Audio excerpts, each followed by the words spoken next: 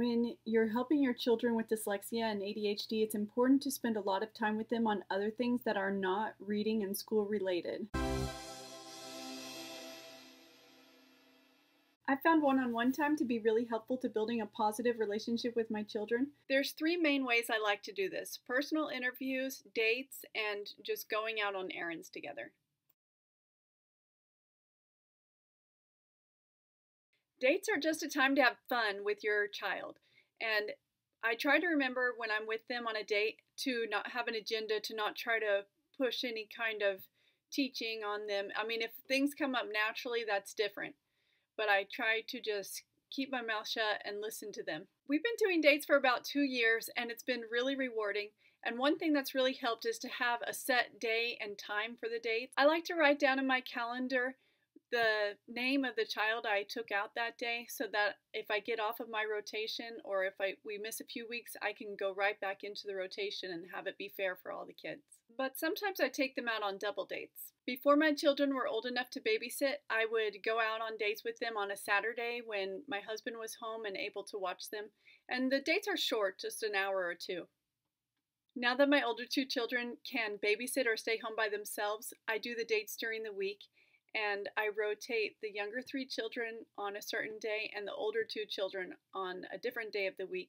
That way I can pay a little bit more attention to my teenagers. I feel like I need that extra time with my teenagers because they're not coming to me when we're at home to hang out like they used to. And there are more stressors in the relationship now, so we need as much positive time together as we can get. When I take my kids out, what we do depends on how much money I have in my budget at that point. Sometimes we'll just get an ice cream cone for $1 at Golden Pizza. Other times we might go to a restaurant and eat, but the main thing is that we're talking during this whole time.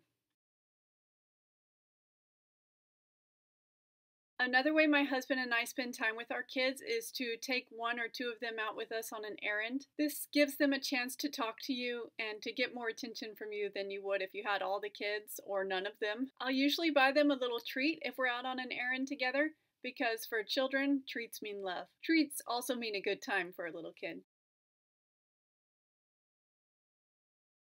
Another way I do one-on-one time with my children is personal interviews. Again, I think it's a good idea to do these regularly. I try to interview all my kids once a month. We haven't done it for a while, but I'm getting back on the wagon. I usually do personal interviews on Sunday afternoons. I find a place in the house where we can be alone. It's always in my bedroom. And I lock the door and I tell everybody to leave us alone for a while. And I have treats in my room, so it's a fun, positive thing. In personal interviews, I'll usually just chit-chat with my child for a while and shoot the breeze, and then we'll talk about goals. We review the goals that we set before and see how they're doing and set new goals. The one thing I have to say about this is that I have found I need to watch my kids and read their cues, because sometimes they're not in the mood to talk about their goals and to have a personal interview. So in that case, I'll just let them go and we'll try again on another day. I hope this video gives you some good ideas on how to have one-on-one time with your children, and enjoy it.